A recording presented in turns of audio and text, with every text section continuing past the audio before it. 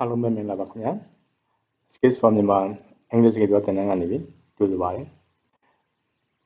ဒီကနေ့သင်ခန်းစာလေးမှာတော့ကျွန်တော်တို့ introducing ourselves and others ကျွန်တော်တို့ဘယ်လိုမိတ်ဆက်ကြမလဲနဲ့အခြားသူတွေကိုဘယ်လိုမိတ်ဆက်ကြမလဲဆိုတဲ့သင်ခန်းစာလေးကိုဆွေးနွေးသွားမှာဖြစ်ပါတယ်ဒီစက်တဲ့ကျွန်တော်တို့က the pronunciation of numbers ကိန်းဂဏန်းတွေကိုဘယ်လိုအတန်ထွက်ကြမလဲဆိုတာလေးပဲဖော်ပြပေးသွားမှာဖြစ်ပါတယ်Okay, let's practice pronouncing numbers that sound similar. ကျွန်တော်တို့အတန်ကိန်းဂဏန်းတွေကိုအတန်ထွက်တဲ့ချိန်မှာတစ်ခါတလေစင်တီယိုမာလေးတွေဖြစ်နေတတ်ပါတယ်ကိန်းဂဏန်းတွေဥပမာဖြင့်73နဲ့30 13နဲ့30ဒါတွေကိုကျွန်တော်တို့အထူးလေးကွဲပြားလေးသတိထားမိကြပါအောင်ဒါလေးကိုလည်းပဲအရင်ဦးစွာဆွေးနွေးပေးလိုပါတယ်ဥပမာဖြင့်ကျွန်တော်တို့73ကိန်းဂဏန်းဆိုလို့ရှိရင်သူ့ရဲ့ဒီစကားလုံးရဲ့အတန်ထွက်ဟာ stress က TE and 10ပေါ်မှာရှိပါတယ်ကျွန်တော်တို့30ဆိုတဲ့ဒီစကားလုံးမှာဆိုလို့ရှိရင်တော့သူ့ရဲ့ stress ကပထမပိုင်းမှာရှိပါတယ်ဒီဆိုင်ရာပေါ်မှာရှိပါတယ်30အဲ့တော့73တို့14တို့စသဖြင့်ဒီကိန်းဂဏန်းတွေဟာစကားလုံးရဲ့ဒုတိယပိုင်းမှာရှိတဲ့ TE and 10ပေါ်မှာတင်လေးရှိပါတယ်ဥပမာဖြင့်14 40ဆိုလို့ရှိရင်40 15 50 16 60 17 70 18 80 19 90 okay ကိုပြမှုကိုနားလည်သဘောပေါက်ကြလိမ့်မယ်လို့ယူဆပါတယ်အောက်ဆက်လက်ပြီးတော့ကျွန်တော်တို့ဘယ်လိုမိတ်ဆက်ကြမလဲပေါ့နော်မိမိရဲ့မှာပေးသက်ရှိကိုရောက်တာပဲဖြစ်ဖြစ်မိမိတငယ်ချင်းအသစ်နဲ့ပဲဖြစ်ဖြစ်မိတ်ဆက်တဲ့အချိန်မှာကျွန်တော်တို့ဒီအချက်ကိုချက်လေးကိုထည့်သွင်းပြောကြပြီးတော့မိတ်ဆက်နိုင်ပါတယ်ပထမဆုံးကတော့မိမိရဲ့နာမည်ဖြစ်တယ်ကို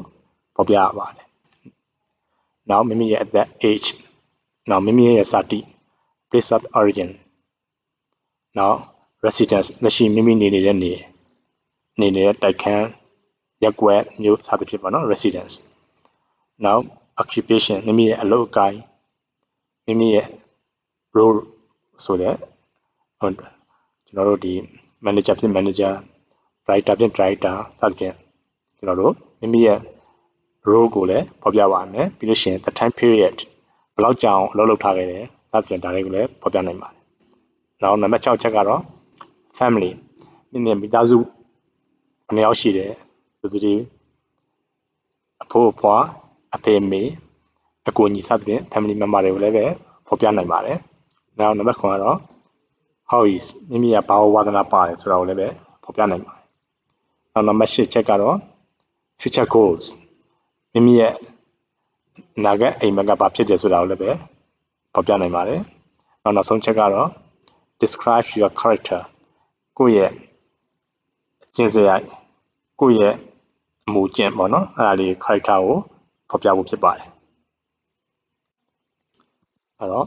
ပထမဆုံးအနေနဲ့မိမိရဲ့နာမည်ကိုဖော်ပြဖို့အတွက် sentence pattern လေးတွေကိုဖော်ပြပေးထားပါတယ်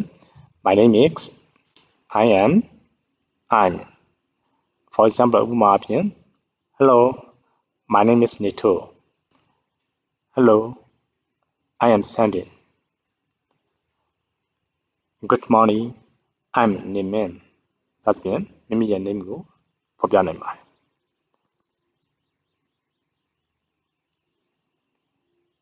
နောက်ဒုတိယတစ်ချက်ကတော့ age အသက်ဖြစ်ပါတယ်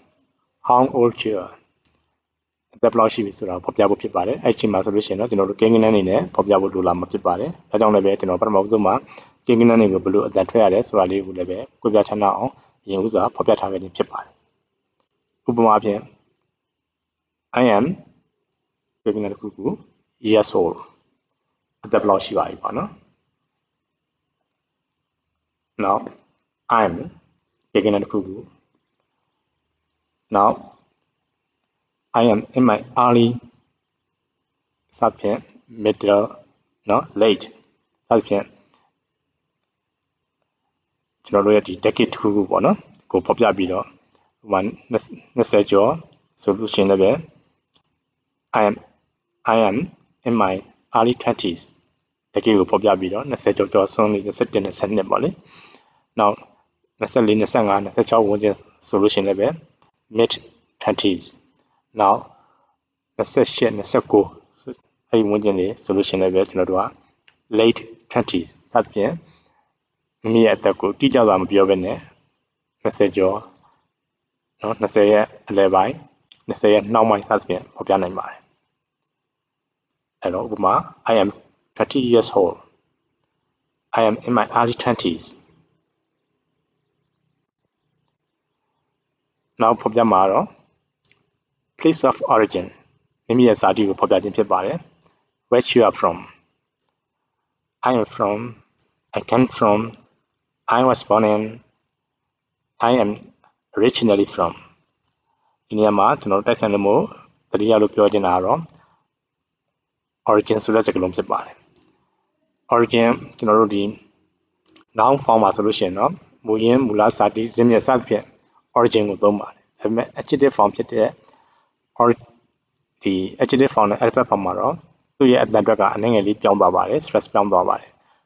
over မှာမတင်ဘဲနဲ့ re ပေါ်မှာတင်သွားပါတယ် original originally စသဖြင့်အတန်ထွက်ရပါတယ် I am originally from origin မဟုတ်တော့ပါဘူး originally မဟုတ်ပါဘူး original မဟုတ်ပါဘူး I am originally from အဲ့တော့ဥပမာအဖြစ် I was born in Yangon and I now live in Mandalay မိမိရဲ့ဇာတိကိုဖော်ပြခြင်းဖြစ်ပါတယ်နောက်မိမိဟာတခြားနိုင်ငံကိုရောက်သွားခဲ့ရင်ကိုဟာမြန်မာနိုင်ငံကလာခဲ့တာဖြစ်ကြောင်းမြန်မာနိုင်ငံသားဖြစ်ကြောင်းကို I am from Myanmar ကျွန်တော်ကမြန်မာလာတာဖြစ်ပါတယ်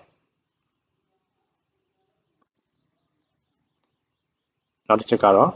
residence where you live ကျွန်တော်တို့နေတဲ့လက်ရှိနေတဲ့နေရာကိုဖော်ပြခြင်းဖြစ်ပါတယ်နော်အဲဆိုလို့ရှိရင် I live in I currently live in I am currently living in ဥပမာအဖြစ် I currently live in an apartment in Yangon ရန်ကုန်ကတိုက်ခန်းတစ်ခန်းမှာကျွန်တော်နေပါတယ်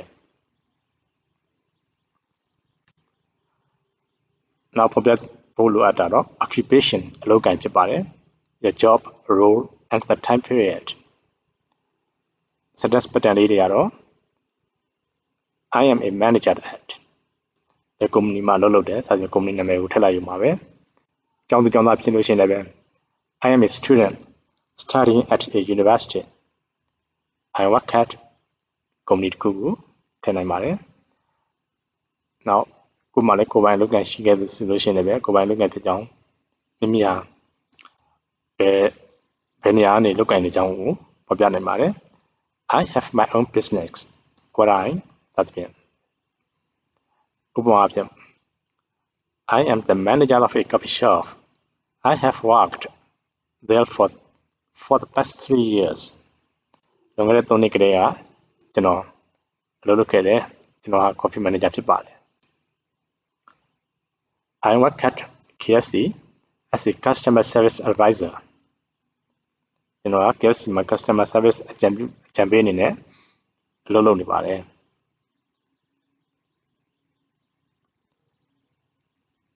နောက်မိမိကျွန်တော်တို့မိတ်ဆက်တဲ့အချိန်မှာကျွန်တော်တို့ရဲ့ family member တွေပါထည့်သွင်းပြီးတော့ပြောကြပြီးတော့မိတ်ဆက်နိုင်ပါတယ် I am from a family of 3 4 5စသဖြင့်မိမိရဲ့မိသားစုဝင်3ယောက်4ယောက်5ယောက်ရှိသည့်ပုံမူတည်ပြီးတော့ဖော်ပြနိုင်ပါတယ် I have 2 brothers and 1 sister နော်အကိုဘယ်နှယောက်ရှိတယ်ညီမဘယ်နှယောက်ရှိတယ်ဆိုတာကိုဖော်ပြနိုင်ပါတယ် My family consists of ဆိုပြီးတော့အဖိုးဖွားရှိရင်အဖိုးဖွားနော်အဖေအမေမောင်နှမတွေကိုတူချင်းစီကိုဖော်ပြပေးဖို့ဖြစ်ပါတယ်ဥပမာအဖြစ် I'm from a family of 5 My family consists of myself my parents my elder brother and my younger sister အဲဒီကိုဖော်ပြတဲ့နမူနာပေါ် sentence လေးဖြစ်ပါတယ်နောက်မိတ်ဆက်တဲ့ချိန်မှာကျွန်တော်တို့ မိမိရဲ့ hobbies မိမိရဲ့ interest ဘာကိုစိတ်ဝင်စားတယ်ဘာကိုဝါသနာပါတယ်ဆိုတာလေးတွေကိုလည်းပဲဖော်ပြနိုင်ပါတယ် My hobbies are in my spare time I like to ကျွန်တော်ရဲ့အားတဲ့ချိန်မှာဘာလုပ်တယ် I enjoy မိမိဘာကိုလုပ်ရတာနှစ်သက်တယ် enjoy ရဲ့နောက်မှာတော့ verb ing လိုက်ပြီးလေးရှိပါတယ်ဥပမာဖြင့် I enjoy reading ဆိုစာဖတ်ရတာကြိုက်တယ်ပေါ့နော်နောက်ဖော်ပြနိုင်တဲ့ပုံစံလေးကတော့ I like to I love to စသဖြင့်မိမိကြိုက်တဲ့ပုံစံနဲ့ဖော်ပြနိုင်ပါတယ် I like to spend my time နော်နမူနာအဖြစ် My hobbies are watching movies and reading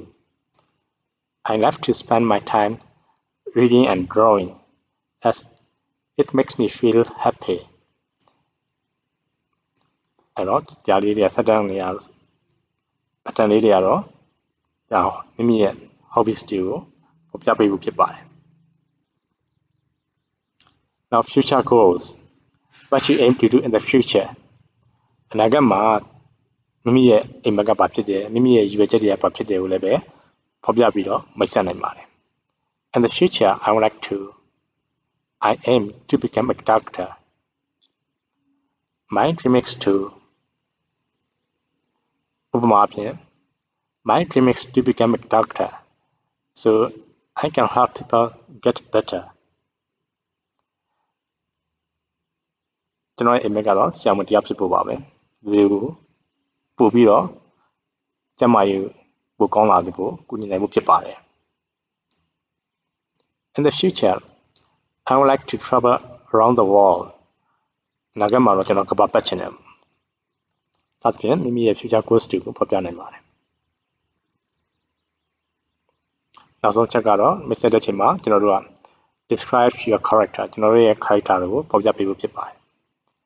အဲ့တော့ sentence pattern လေးတွေကတော့ I would describe myself as I think I am my friends would describe me as အဲ့တော့အောက်မှာပေးထားတဲ့နမူနာပေးထားတဲ့ adjective တွေကိုမိမိရဲ့ character ပေါ်မူတည်ပြီးတော့သုံးနိုင်ပါတယ်အခြား adjective တွေကိုလည်းပဲသုံးနိုင်ပါတယ်အဲ့တော့ဥပမာအဖြစ် I would describe myself as positive ကျွန်တော်အကောင်းမြင်တဲ့လူလို့ထင်ပါတယ်နော် I think I am friendly ကျွန်တော်ဟာပေါ်ရတတ်တဲ့ရင်းနှီးတတ်တဲ့သူတစ်ယောက်ဖြစ်တယ်လို့ကျွန်တော်ထင်ပါတယ် My friends would describe me as reliable ကျွန်တော်တကယ်ချင်းတွေကကျွန်တော်ကိုယုံကြည်စိတ်ချရတဲ့သူလို့ဖော်ပြပါကြပါလိမ့်မယ်ပေါ့နော်ဒါဖြင့်ပေးထားတဲ့စကားလုံးတွေကိုသုံးနိုင်ပါတယ် lazy ပြင်းတယ် generous ရောတယ် confident ယုံကြည်မှုရှိတဲ့သူ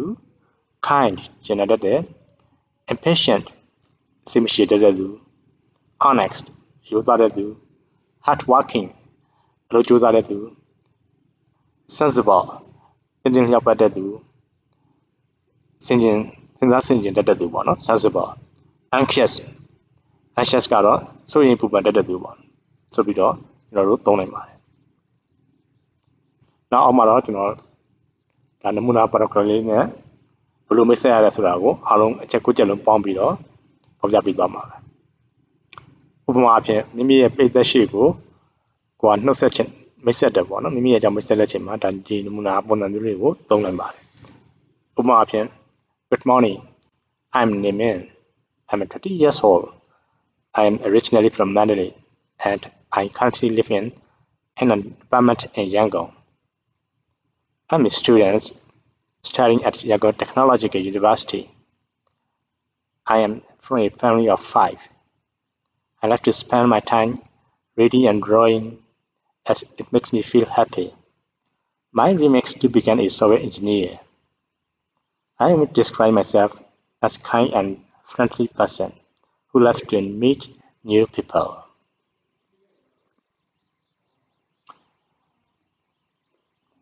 ခုဆက်လက်ပြီးတော့ကျွန်တော် how to introduce our family to others မိမိရဲ့ family တွေကိုတခြားသူတွေကိုဘယ်လိုမိတ်ဆက်နိုင်တယ်လဲဆိုတဲ့နမူနာလေးကိုဖော်ပြပေးသွားပါမယ်ဥပမာဖြင့် Let me introduce my family to you. This is my father James. He is 54 years old.